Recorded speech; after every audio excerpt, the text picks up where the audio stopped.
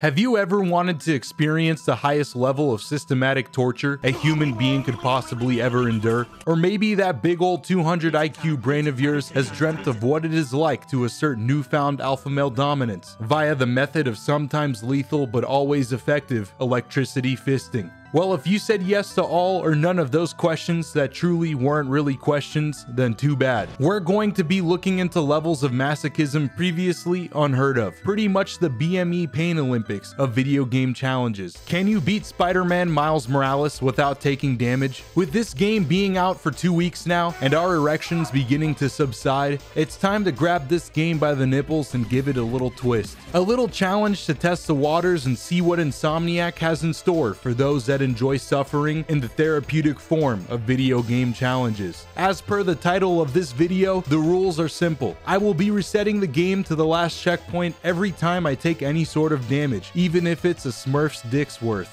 Luckily, seeing as we've done challenges like this before, we have come adequately prepared, having given a hand job to the generous man known as Fate a handful of times. Will my situational awareness that has often been compared to that of shitty porn star actors be enough to take on the Tinkerer? Will you guys be able to make it through the onslaught of electricity puns I'll be making throughout this video? Well, go ahead and close that browser full of anime mommy milkies and set aside 20 minutes of your time, boys, because we're dropping Tilted Towers and there's no going back. Miles is the second arachnid boy to join in on this threesome, and with our combined masculinity and intellect, there was mathematically no way that anything could ever go wrong. The proud and noble race known as New York citizens were in peril, but ever since taking his title as the Diet Spider-Man, Miles swore on his Tims that he would use his powers at all costs to protect New York City. With their plan now in shambles, and the CEO of illegal Chinese steroids and tiny testicles now out of his cage, it was time for me, the autistic crime-fighting aristocrat, to use my fist to their fullest extent. Immediately off the bat, I am left with a sour taste in my asshole. It seemed as though Insomniac had forgotten the importance of catering to challenge runners like us. Not even a whole 3 seconds and half a pube into this run, we have lost the challenge. We're not calling it here, gentlemen. We don't speak that putrid language known as failure. So let's go ahead and butt chug or shotgun the remaining G Fuel we have left and pretend this didn't happen. No, Senza, you definitely glossed. We are going to pretend that this didn't happen. After fully recovering from the premeditated assault Insomniac attempted on my livelihood, I was then greeted with another tsunami of concentrated AIDS. If there was a creativity award for absolutely pillaging my ass, then it would most definitely go to Rhino. A little Goomba stomp to the forehead never hurt anyone. Fool me once, shame on you. But fool me twice, that just isn't possible because I'm perfect and the OG Spider-Man passed me the reins of failed abortion man, and I enjoyed the brief ride he took me on before he made me an accomplice of domestic terrorism. Whether his claims of his controller disconnecting were valid or not, this man needed to be stopped. Thanks to my unmatched Spider-Man gaming intuition and prowess, I was able to take out his henchmen and not a single ounce of damage was bestowed upon my health bar. I was out here risking life, limb, and nipples, and so was Peter. RIP our boy Peter. He ain't dead, but it was now time for Diet Spider-Man to take the spotlight. Before we continue, I'll throw up a disclaimer now that this next scene will make many men exceptionally horny. To put this eloquently, Spider-Man PS4's combat was great, but the combat in Miles Morales will make your nuts quake. Your little fucking nuts are gonna start quaking. For the No Nut November soldiers out there, I would advise you stop watching this video, as I would hate for you to lose the challenge a few days before the crusade is over. As for our scholars, go ahead and stick around, but you all have been warned. In a moment of truth, Miles channeled his inner Pikachu and learned a fisting technique not even the ancient scriptures have mentioned. The Venom Punch is exclusive to only Miles, almost like his very own pre-order bonus when he got bit by that radioactive spider. And as you can see in presentation 32B and C, this thing absolutely fucks. Rhino's pussy was not enjoying this, and after just one reset from a stupid mess up, that man got the beatdown he deserved. Rhino was now to be incarcerated by none other than Topher Grace, aka Eddie Brock from Spider-Man 3. And although Homeland Security and government officials were probably searching for us, we got out of there safe and sound. Peter and I recuperated over a nice warm pie of, oh dear fucking lord, You went inside.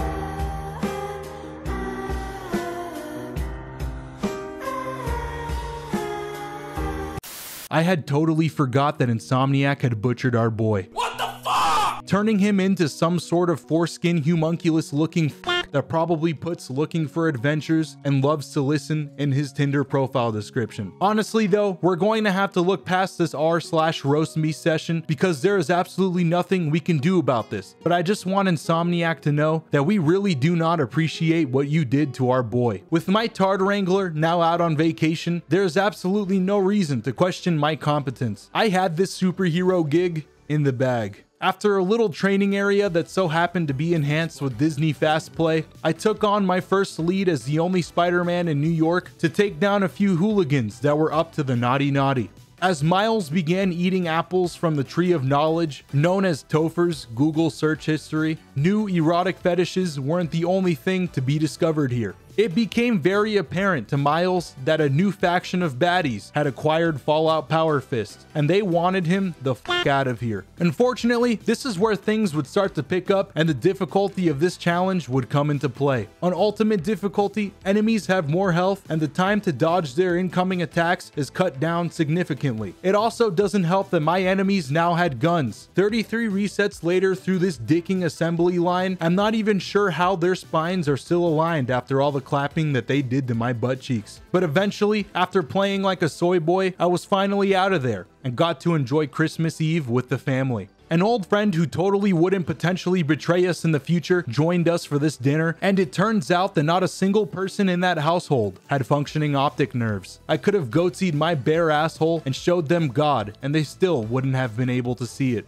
Unique to Miles Morales is the ability to select side quests from your very own database of side quests. Interestingly enough, the first side quest given to us is provided by none other than Miles's very own uncle. He informed us of a group of degens that were committing crimes, and they needed a spanking. Upon arriving at the location, I noticed immediately that these guys were aggressively American. Not only was there just a single bodyguard, but they also had glorified sex dolls locked away in a safe box. Fortunately for us, we are going to be using these bad boys to our advantage, just as the pioneers did back in the day. I forgot to mention earlier that I will be refraining from any sort of stealth combat this run. I made this rule to appeal to you YouTube devils, but also because it would make this video incredibly boring and equivalent to 40 milligrams of melatonin. A bit of dabbling in the art of being an absolute fucking dumbass later. What the fuck? Fixed the train line so our subway system could get back to being on track.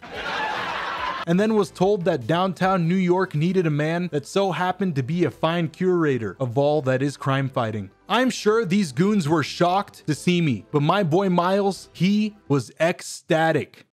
No, I'll stop, please. My success during this part was determined by whether or not I could press the circle button and play catch just like Miles would with the father he doesn't have anymore. Once the streets were clean, our anime protagonist's uncle informed us that we were incredibly bad at lying, and then I immediately hopped up into the Tims for a very special occasion. The girl from earlier requested that we meet up and overdose on a little something known as nostalgia. We laughed and spoke of the good old days. The love in the air reeked, almost about as pungent as an anime girl's wet spot. But unfortunately, this was all just a facade, because not even 24 hours later, we made the discovery that Miss Shitlips over here was the leader of the gang that has been terrorizing New York and giving me my unending amount of hemorrhoids. Place. Trash. After watching Miles' mother and her political campaign get pranked, and just to be clear, it wasn't the gone wrong / gone sexual variant of pranks, just a normal one, I was thrown up against Miss Face's army of tier 3 subs. The difficulty and 53 resets during this part hit me a little differently, especially since the beginning of this game has been absurdly easy up until this point. The plan was to isolate these taking each one out one by one. This method of attack did in fact make my penis shrink a whole 4 inches, but at least I was able to get the job done. With that giant now toppled and morale is at a record-breaking low from all the resets, I venom fisted the fuck out of the enemies that occupied the bridge and made it out of there on my 10th try. Roxxon's variant of Halo Spartans clearly thought that Miles was being possessed by a malevolent spirit, but thanks to the fact that he was pretty much a scientific anomaly, he was able to get out of there safe and sound. With invisibility now on the table, Miles wasn't the only one here with the confused boner. But for this run, we also won't be using this newfound skill, as it would make things absurdly easy. Now that it was made clear that Little Miss Shitlips was the one causing us and New York pain, it was up to us and our totally not overpowered and shouldn't be nerfed arsenal to stop her. With the newfound discovery that was discovered while sneaking through a place I shouldn't have snuck through, I found out that she was only in this for Topher's blood. I wasn't sure why, but you can bet that ass of yours that I wasn't going to stop till the fat lady farted. Today is a great day, and a great day means that there are a great deal of asses to be dealt with. Those asses in question were delivered to me via Uber to take their lethal doses of fist. This Roxxon part was pretty much mediocre and not really too difficult. All it took was 29 resets and the discovery that Uncle Aaron was the Prowler. Aaron was here to try and stop Miles, but Miles's pure willpower and determination to find Finn's phone was unmatched. Pretty much equivalent to that of a priest scrolling through the Pornhub homepage just for shits and giggles. Miles finally found the phone he was looking for and was able to view the unreleased OnlyFans content Finn was planning on dropping. This man only came here and went through all of this for the feat, but instead was given a broken heart. This new form of energy Roxxon created was a big no-no, and if health officials were to find out about this atrocity, they would shit their undies and slap their newborn babies. Miles knew what he had to do. He grabbed that reactor by the tits and there was no looking back. I really do appreciate his answer to the sweet call of justice, but he can also go f*** himself because he pretty much made us lose the challenge once again. For those that are enthusiasts in this form of torture, we should all acknowledge that this is absolutely normal, and we are going to forget that this ever happened once again. And no, I'm not here to threaten you guys a second time. I'll just bribe you. Here's some money, and hopefully this will be enough to keep you and your stupid mouths shut. Getting out of Roxxon was actually quite the toughie, and I was truly feeling it on the final wave of baddies. New shield enemies were introduced to the mix, and as always, my venom powers were doing more to these enemies' assholes than the dollar menu at Taco Bell. Fortunately, Uncle Aaron, aka the Prowler, joined in on this gangbang and helped to relieve the pain just in time for us to get the fuck out of there. Phase 2 of our plan to take down Miss Face and her gang of simps was now going to come into play, and we were going to milk that baby good. We needed to dig up a relic from our past and learn the ways of Sam Fisher to channel our inner Splinter Cell double agent. This was not going to be an easy task. Getting Finn to accept us into her gang and a lot... Oh, alright. That was easy. Overall, the Simp and Soy Boy HQ wasn't too much of a pain. Dragging out the enemies and picking off one by one helped out in thinning the pack, and although a new sword enemy came into play, all I had to do was cross my fingers and testicles that I could dodge their attacks at the right time, and we were set. As for the next part of this roller coaster though, things didn't go as smoothly, and I absolutely hate when things aren't buttery smooth. After finding the location of another new form reactor that needed to be karate fucked out of this existence, Miles made his way to take it out. But nowhere in this superhero crime fighting contract did it say that this area would take me nearly 2 hours. 63 fucking resets, and I was out here praying to any and all gods for some sort of salvation. All it took was a little break and some therapeutic healing via a method only known by monks and holy leaders alike. Once I had rejuvenated, your boy was back out there like a goddamn sensei of all that is pain and death, and brought only that. Inside, I had my sights on the reactor, and after I powered that baby up, I was pleasantly greeted with more of my favorite mentally challenged humans. There isn't too much to say about what happened next, because once again, this part truly sucked some seriously disgusting asshole. It was pretty much the outside area, just with some World of Warcraft LARPing dude. After a pretty neat chase scene, Miss Bitch Tits got the best of our favorite little Pikachu in spandex and figured out our true identity. Miles knew deep down in his hernias and hemorrhoids that revealing himself meant he needed to convince her to stop this healthy obsession with new form and to potentially reopen her OnlyFans because he's been itching for some of that Finn pretty much hated me more than 30 Hitlers. I had lied to her, tried pulling a Splinter Cell double agent, and literally beat her simp senselessly, all within a day's worth of time. But she was going to hate me even more after this next stunt. Miles asked his uncle for advice, and after following it, set up a meeting with Finn to sort this whole situation out. Too bad Uncle Aaron decided he would like to stretch the definition of what is family and turned our rendezvous meeting into a fat stack of dog shit cancer. We used to think that this guy was cool, almost as cool as a combination Pizza Hut and Taco Bell. But now, me and my homies, we hate him. The man who looked like he was one Tinder rejection away from having a mental breakdown turned out to be the curator of this kidnapping. At this point, we may as well call this man Underwear, because him and his men wouldn't get off of our nuts. As Mr. Roxxon's men continued to beat Miles, little did Topher and his men know that Miles was a freak, and this BDSM session did nothing but get him fired up. With just a simple input of 3 buttons, we pretty much let loose our bottled up autism in a supernova. Our freedom was granted to us in a flavor many know as anime protagonist realizes his true potential, and this was great. Getting out of Roxxon HQ was probably one of the worst parts of this run, and resulted in 93 resets within a span of an hour and a half. To paraphrase all that happened here, I got hit a lot, and that statement there doesn't even encapsulate what I truly went through. When it came to the Rhino boss fight, I ended up throwing the run 1 damage phase away from finishing it, and this absolutely broke me, because of course after resetting a checkpoint, you lose all of the sweet venom juices you had previously acquired, turning this entire encounter into a fat stinker. And no, convincing the hulking genetic steroid Russian freak to cease his oddly obsessive actions was not an option. Little Miss Shit Lips lost her title as my war queen and proceeded to give me that KFC 2-piece combo with a drink, side, and a cookie. Side effects of consuming such a meal may or may not include testicular torsion and the fact that Finn was not our friend, but a foe that needed to be stopped.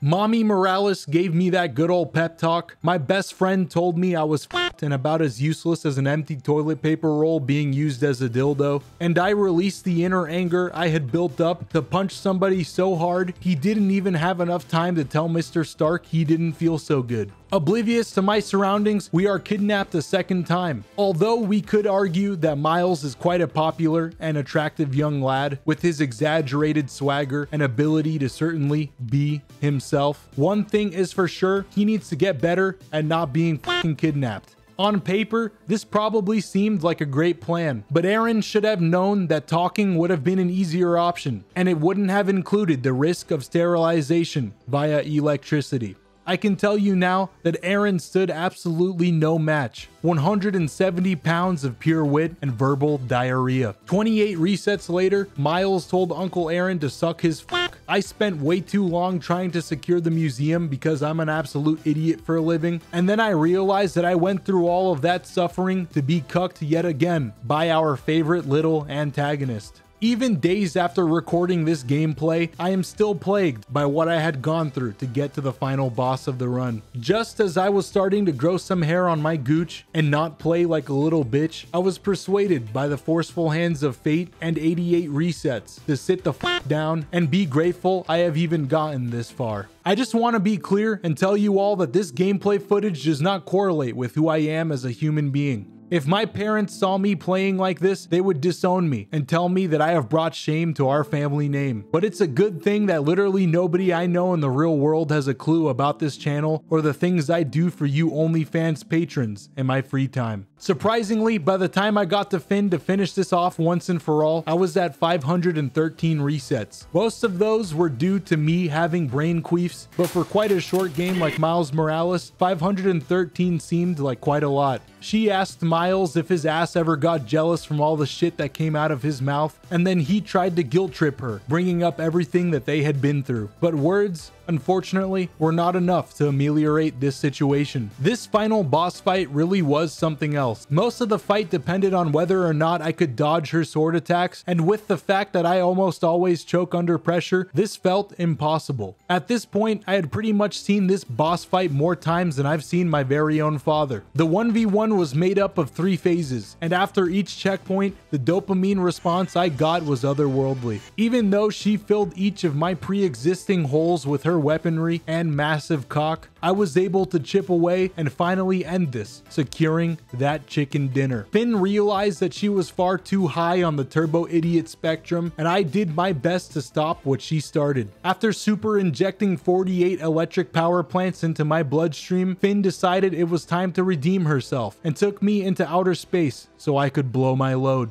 There we are, gentle boys and girls. We made it through this video essay, and we beat Doom Eternal without ever thinking about a waifu marauder. If you enjoyed this video, go ahead and pound that like button. If you respect the crusades we carry out on this channel, go ahead and potentially subscribe. Originally, I had another video in mind before dropping this one, but after having so much fun with Miles Morales, I decided to throw that video on the back burner and work on this one. Thank you to the Diaper Booty Chairmen for funding these holy crusades, and thank you for watching. See you next time, you cutie idiots, and I hope you had a great Thanksgiving.